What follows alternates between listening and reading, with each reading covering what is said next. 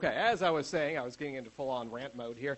I've decided that, to kind of go along with Joe Klein's talk, that it might always be a good idea to have a talk prepared, no matter where you go, just in case. You never know. And then, here's a case in point. Works out here. All right. Hang on a second. I got to fix this real quick. In fact, I could lean down here and talk like this while I'm getting my coffee ready to go, and hopefully the mic won't roll too much. Need coffee. Very little sleep. I'm sure all of you are familiar with that. Okay. This sleep thing that I speak of is something that you require every now and then or you go bug shit crazy. Really, I know. It's true. Okay. How y'all like Freaknik so far? Having fun? Woo! Freaknik, Freaknik. Okay. I'm enjoying the hell out of it. I got this nifty backpack here, and as you can see, I have a banana in my pocket, and I'm really happy to see y'all. And in my other pocket here, I got Hacker Inside condoms, so we're all set to go. And I'm feeling lucky. So hope you have a good weekend here. Hope you all do too. I guess I'm a speaker now, so maybe they'll give me my money back on the backpack and my badge to get in here. That would be kind of cool. Dolomite owes me $50 now. And this part especially for Maverick. DJ Ron says hi. Got to rag Maverick a little bit since he's not here. I like Maverick. Maverick is cool. I thought of something real scary on the way up here before I get to my talk because I'm still trying to figure out exactly what I'm going to talk about. I think I've got most of it, but think about this. Maverick is truly the heart and soul of Freaknik and the Nashville 2600 scene. He is. He's the only person who's been here from the beginning for both of these. He's been here for Freaknik 1 through 8. He was at the very first Nashville 2600 meeting. Still goes to them every now and then, I understand. Maverick's the man. Maverick represents. Maverick's the heart and soul, and that scares the shit out of me. All right, talk for today. As some of you may have noticed over the last couple of years, not trying to get too terribly political here. Okay, I am trying to get political here. Our current administration seems to have this problem with separation of church and state. And, that can be bad in a lot of ways, but if you're interested in exploring and perverting complicated systems like legal system, political system, there's some fun things you can do with that. And how many of you are familiar with low-power community FM radio stations, LPFM? Okay, that's good. People here. You're aware that a lot of the planned low-power FM radio stations were never able to materialize. The laws were changed at the last second. Thank you, National Association of Broadcasters, you fuckheads. Basically, they lied to Congress about band channel separation, and instead of thousands of community low-power FM radio stations popping up all over the U.S., we've only got a few hundred that are going to be available, at least right now. Maybe things will change again at some point in the future. And a completely different rant for those of us who are pissed off about low-power community FM radio stations. We were told, oh, hey, internet streaming, you can always fall back on that. Oops, they went after that next. But back to LPFM. So you've only got a few hundred LPFM stations available. And you've got to go through this long, complicated applications process with the FCC, which currently doesn't seem to see the broadcast spectrum as a limited natural resource that belongs to everybody and that they're supposed to regulate and protect for the mutual benefit of all Americans, but instead something to sell off to corporate America. But that's another rant for another time. Anyway, you've got to go through this long process to apply for these few limited LPFM spots here. And something interesting that's been noticed is these low-power community FM radio stations are non-commercial, supposed to be non-commercial, and not just community organizations and groups can apply for them, but churches can apply for them too. And in fact, a lot of churches have applied for these. I think, if I remember correctly, the original designations were supposed to be 10-watt licenses up to 100-watt licenses and up to 1,000-watt. They blew the 1,000-watt licenses away when the 3-channel separation rule was put into place, or 2-channel, whichever it was. Originally, it was supposed to be single-channel separation, but again, National Association of Broadcasters lied, and got that blown out of the water. So they blew it away. Most places have been going for the 100-watt stations. I'm not sure what the status is on the 10-watt stations. At that point, you just might as well, theoretically, hypothetically, at that point, if you're only going to be dealing with 10 watts or less, why even bother? Just, go pirate, fuck it. Unless you have a pressing need to want to be legit and then go for the 100-watt stations. Churches seem to be getting preference on these 100-watt stations. Interesting statistic, maybe a statistical anomaly, maybe a fluke, maybe it's not. So you and a bunch of friends who want access to the airwaves, damn it, and you haven't been able to social engineer your way into a college radio station like yours truly did, and do your show that way, even that maybe is not enough. You want your own radio station. So what do? You want to expedite this process, and you want someone else to pick up the tab for it. Well, freedom of religion, baby. Freedom of religion here in the U.S. of A. It's a good thing. It's a cool thing. I've looked into this. I'm ordained in 27 different mail-order ministries, and I confirmed that, by the way, a couple months ago. I found my ordinations. They were in a box, packed up. I've moved a lot the last couple of years, but I confirmed it. I wasn't sure if it was 25 or 26 or 27, and somewhere around there it's 27 right now. I may have to get a few more. But I'm thinking, why get ordained in someone else's church? We got freedom of religion here, so what do I got to do to start my own church? And it's not a difficult process. It really isn't. Pretty much the rule, the details vary from state to state, but the process is pretty similar all over the place. And the main place you start is your county clerk's office. And just go down and see, hey, I want to start my own church. Maybe if you wanted to take you somewhat seriously, you should dress nice, or have someone with short hair go in, dress nice, and call yourself Reverend, Father, Minister, whatever. By the way, on your application process here, I'm going to jump ahead for real quick. You got to. People get really funny if they think you're making fun of religion. Some people get really pissed off about this for some reason. I don't know, no sense of humor. But you kind of want to maintain a low profile until all your paperwork's in place. So you may be tempted to be Reverend Smegma, woohoo! But on your application process, put down Father Richard Cheese. Until you get through that whole process, and then you're good to go. But basically, what they're looking for your application here, you're doing a nonprofit, and you're going to need to have 3 officer positions pretty much filled for your church. And you've got to have your pastor, your minister, your rabbi, your flying nun, Lord High Executioner of the Word of God, whatever the religious title is. Again, don't get too extravagant on the religious titles until the paperwork has been processed and you got the license. But the most important one is got to be your spiritual leader, whatever this person's official title will be. The 2 other more normal positions you need are a secretary and a treasurer. The structure is set up very much like your typical corporation, your typical nonprofit. Some places will require 4 officers. You got to have like the equivalent of a president and a vice president. So you have a minister, an assistant minister, or a backup minister, or a failover minister, or something like that. But the treasurer and the secretary are pretty much standard. And you get incorporated as a nonprofit. Usually, some places will use the same forms as a nonprofit. Others will have special church-type forms that you're supposed to do. Again, separation of church and state makes it kind of weird.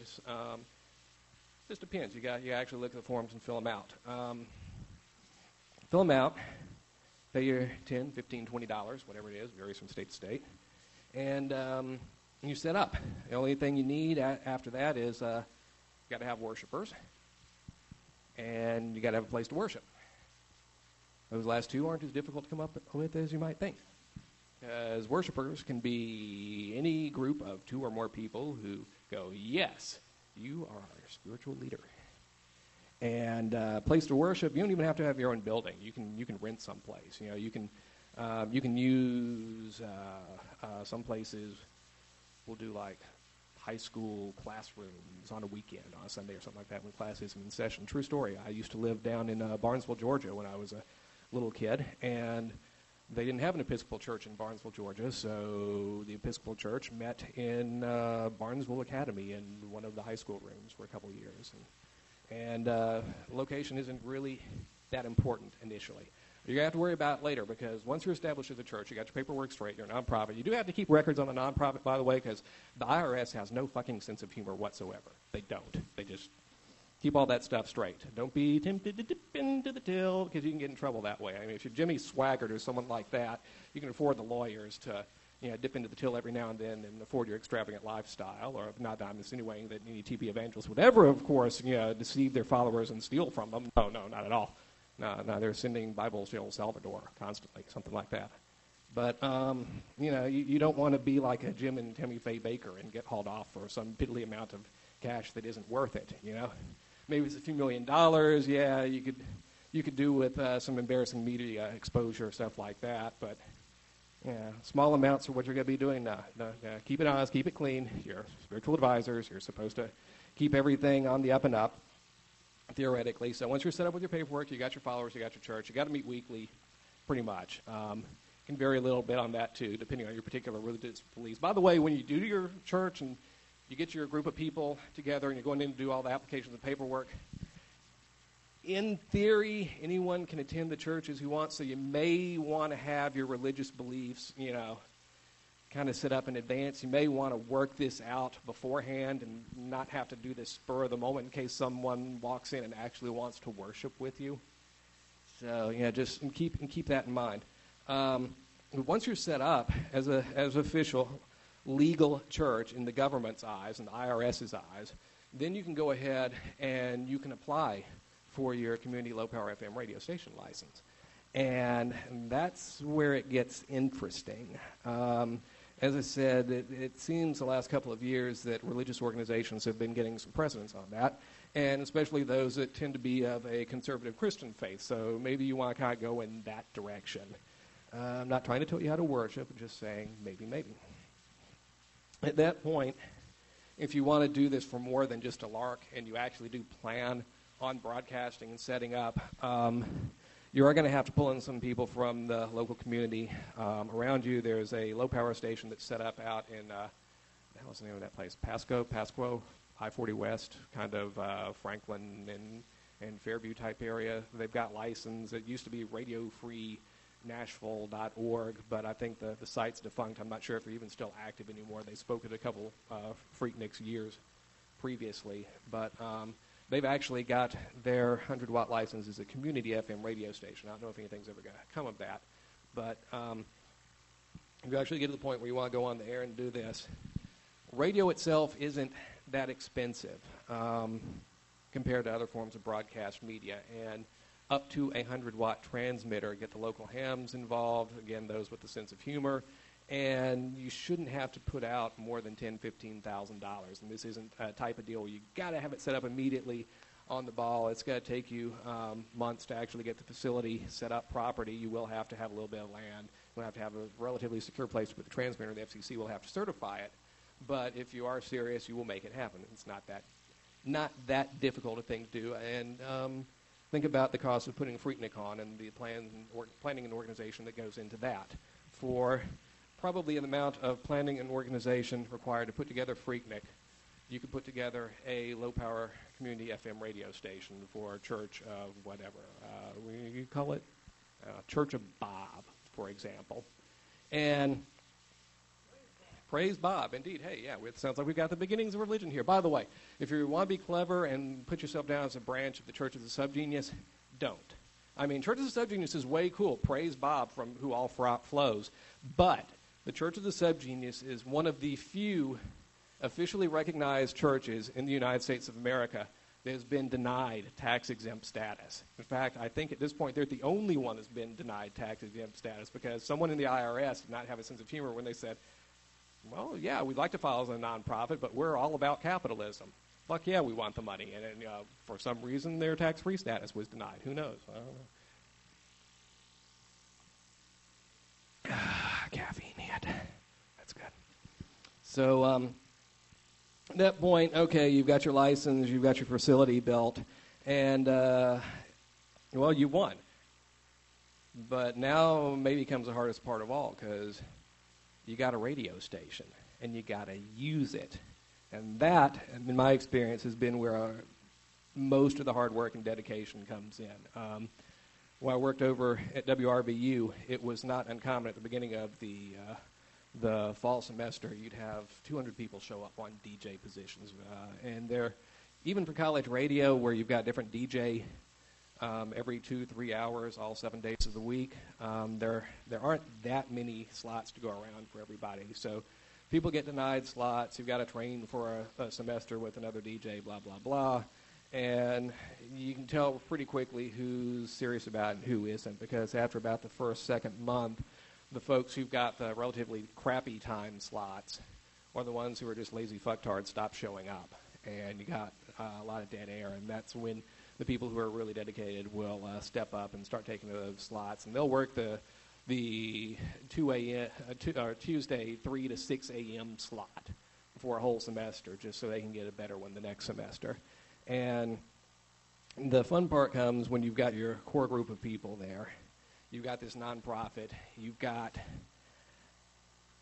a listening audience. May not be the best, 100 watts, but still, you can do a lot of interesting stuff with that. Again, freedom of religion. You can stay away from George Carlin's 7 Dirty Words. You can use this as a wonderful exercise in satire, social commentary, and play some pretty good music too. By the time the license is been granted and the facilities are built, I mean, it's pretty much in the clear. It's kind of hard to fuck up at that point unless you're actually swearing as much as I am on the air. The only thing you really got to keep in mind is that the community stations are under the same 7-year license renewal review status as commercial stations are.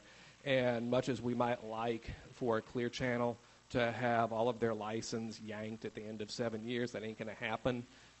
They got too much money, too much influence, too many buddies in high places, too many lobbyists.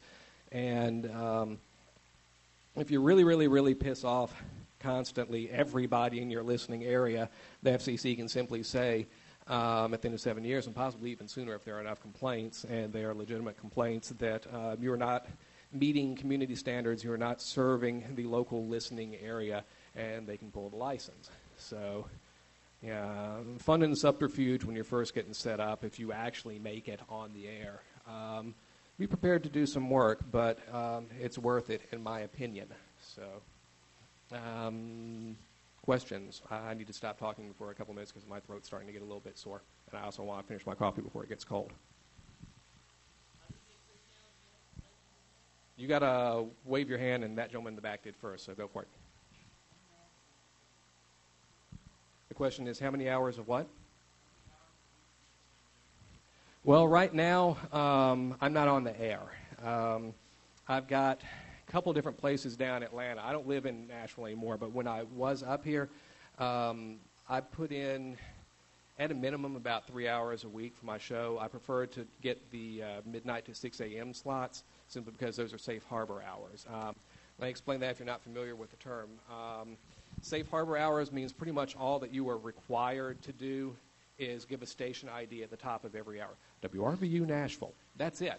The rest of the time I'm DJing, I can be like playing static and mixing in 3 different Marisbo albums and banging on a cowbell nonstop, and I've done that. The outside safe harbor hours, which is going to be defined when children might be listening, which is also a code phrase for the easily offended. You also have to take into mind community standards, community decency standards. And it's one of those kind of vague areas. It's not really too defined by law, and it's been used as a double-edged sword in some, I guess, more uptight communities to really clobber some college radio stations. I mean, oh my God, they played a song where the lyrics are about 2 women kissing. Find the college radio station, 5 times what their annual budget is.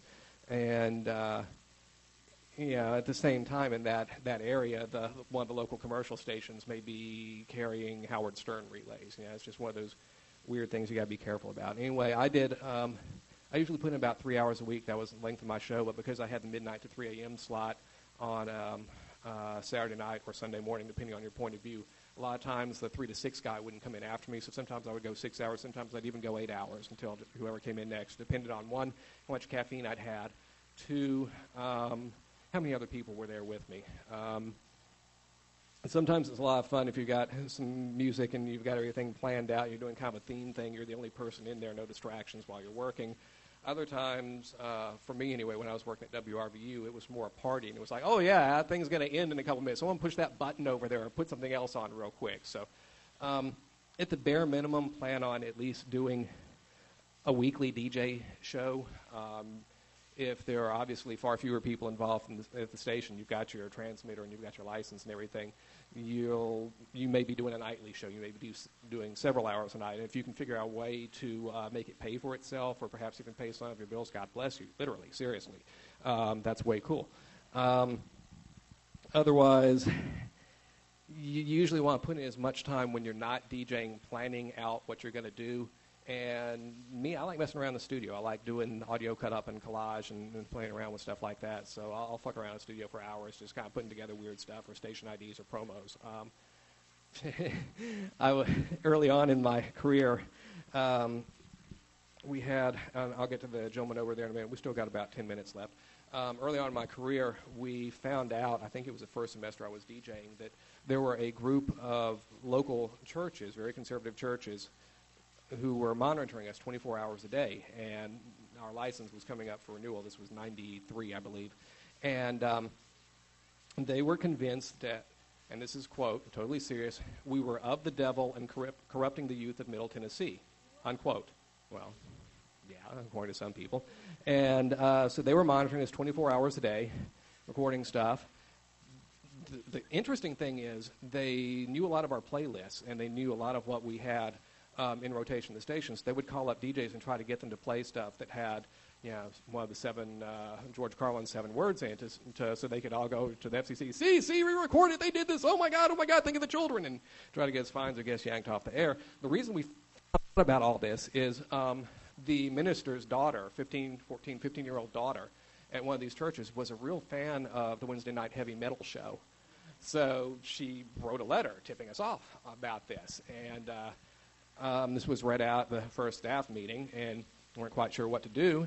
And so someone said, well, she lists the church is there. Let's get some volunteers, some of the more respectable-looking people here, and let's go to church Sunday morning and see if this is real.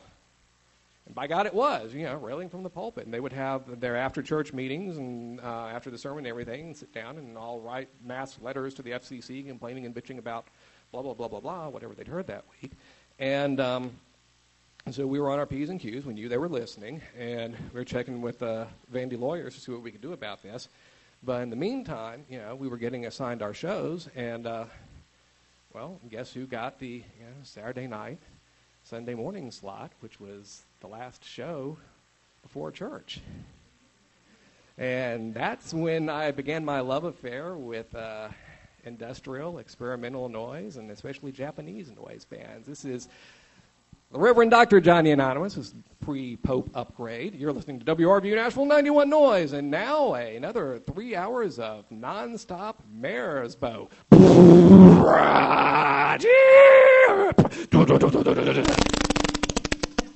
Yeah, just like that. I'm channeling the spirits of industrial music. Yay, brother! Hallelujah! All right, so I had this mental image in my mind of some poor little old man or woman sitting there at 3 o'clock in the morning. Got to get up for church in a couple hours, just sitting here going, "What is this?" That really motivated me. It was a lot of fun, and I would also kind of toss in things like Negative Land Christianity is stupid, and George Thurwell, the only good Christian is a dead Christian, and announce the songs with great relish and much gusto and solicit death threats. Comments, criticisms, requests, death threats. 322-ROCK, 421-ROCK. Rock is still 7625 in case you happen to be temporarily illiterate at the moment. Remember, rock is something like that. Yeah, thank you. Works better when I've got both hands free. And I would record the incoming phone calls and death threats and turn them into station IDs and promos for the show and stuff like that. So it was a lot of fun. That only lasted for a couple weeks because once they realized I was doing this, they stopped calling in. And I was also taken gently aside and said, okay, what are you doing? And okay, stop. It's funny, but just, no, don't do it anymore, okay? So anyway, there was a question over here. I'm sorry I was ranting so long. Yes?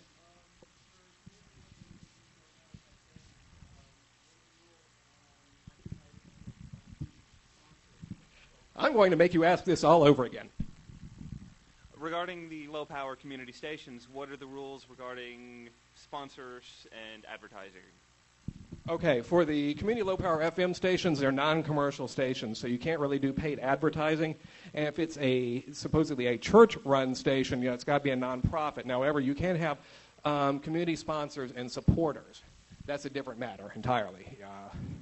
Your tax-free deduction to Church of Bob, WBOB, blah, blah, blah, blah, blah. But, they're all supposed to be non-commercial, so you can't accept paid advertising. Pardon me. Next question. Anyone, come on. I have some more questions. We've still got 5 minutes to kill. Okay, at the risk of being a fucktard not being here for the first 3/4 of what you're speaking about, one of the things I'm curious about, and it's almost letting you know, coming from St. Louis, there's no available bandwidth because of this stupid second adjacent channel rule. Did you address that? Okay, never mind. Yes, I did. And really the only solution at that point is... you said it, not me. Mojo Nixon's got a cool song about that. Hypothetically, theoretically, if I had ever been involved with a pirate radio station, WRAG, we're Radio Alternative Gainesville, coming at you with 2 watts of screaming power at the bottom of the FM barrel. That's 87.5. Get on the rag. If I was ever involved with such an entity, I would suggest that you keep your transmitter fairly low power. 2 watts of raw power was pretty good. We covered, theoretically, we could have covered all of Gainesville. And theoretically, if we had moved the transmitter regularly during our broadcast times and kind of vary the broadcast schedule, very important broadcasts or things theoretically that we wanted to get out, if we did like word of mouth or flyers or stuff like that, it would be pretty much okay. Now, theoretically, hypothetically, after I left Gainesville, this station, pirate radio station, popped up with suspiciously similar letters to WRAG, we're Radio Alternative Gainesville. And they boosted the transmitter to 10 watts, and they stopped moving the transmitter on a nightly basis because they were smoking too much pot, and they got busted. And FCC seized the transmitter. I think everyone involved at that point was fined about $1,000. I don't remember what the full story was. That was about a year after I was gone, and I was doing roadie stuff. Let me get a question in the back, and then I'll get you next. You come up here, because I'm tired of running out there. Although, caffeine's really starting to feel good now. I'm going to be bouncing like this all night. Woohoo! Okay. Is there any chance you're going to reprise the 91 Noise show sometime this weekend? Tried, not going to happen. That's why I didn't bring any of my music with me, which I couldn't get to anyway because it's all in boxes packed up in a storage facility at the very bottom of the storage facility. If anyone has seen how much crap I have that I have to, those who have helped me move it, you'll understand when I say, okay, storage facility room piled up to the ceiling, boxes with CDs and most of my music, bottom in the back. Ain't going to happen. Sorry. I will be back for Thanksgiving and Christmas. Thank you, Google. Thank you for allowing me for the first time in 3 years to actually spend the holidays with my family. So I'm going to try to get some airtime over Thanksgiving and Christmas. And I will update y'all on the route at se2600.org list and WRVU streams. So next question. Back to the idea of what you were talking about with the low-powered stations, the church stations or whatever. Is there an actual amount of time that you must broadcast each week in order to keep the station? Yes. And how much would that be? Oh, you want me to go into more detail? Okay. I don't remember. I believe it's between 40 and 50% of the time. So like minimum of 8 or 12 hours a day. I don't remember which one it is. It's on the FCC's website, though. All the requirements, all the paperwork is on there. It takes a little bit of searching to dig the stuff up. They could really use, like a Google search appliance or something. But you can find the information. And you can also use Google to, just Google the information directly, not on the FCC site. And there are a bunch of other LPFM support sites and communities and groups out there. They've got the details. Just make sure the stuff that they've got is current because... it's the government. They got to change the rules every so often so they can keep getting paid to push paper around. One more question. You're it. You have to keep track of what you play and then pay fees to the powers that have all the music. You got to keep track of what you play. The fees part, it's a little bit different situation for a nonprofit. There are some fees involved. You pay them to the different services that collect the royalties, but the rates are different and substantially lower for non-commercial. And a lot of times, again, if if initially your image is clean, and clean cut, and you contact these places via email or a very nicely spell-checked typed letter on decent-looking stationery, you can get some of those fees waived because you're a nonprofit and you're a religious organization. They can write this off as for their tax purposes. So you just got to be creative about it, and don't be afraid to talk to people and ask questions. Just if you've got green hair and tattoos and facial piercings, make sure that your only initial interaction with these folks is either through email or professionally typed nice-looking letters. Social engineering, it's all about perception.